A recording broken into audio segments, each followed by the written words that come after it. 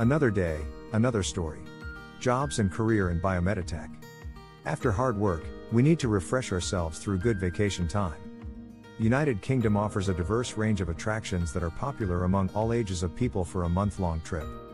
Today's video will be month-long itinerary for a trip to United Kingdom. Here is a sample 1-month itinerary for a trip to the United Kingdom. Week 1, London and surroundings.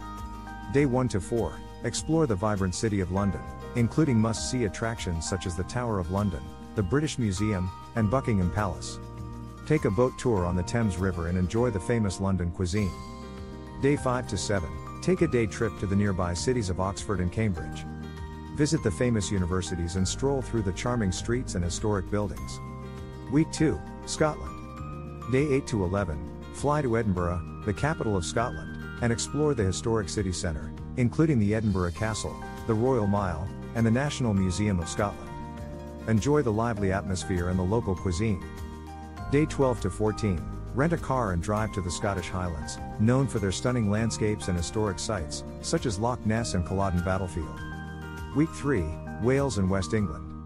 Day 15 to 18, head to the beautiful country of Wales and explore the charming town of Cardiff, including the Cardiff Castle and the National Museum of Wales.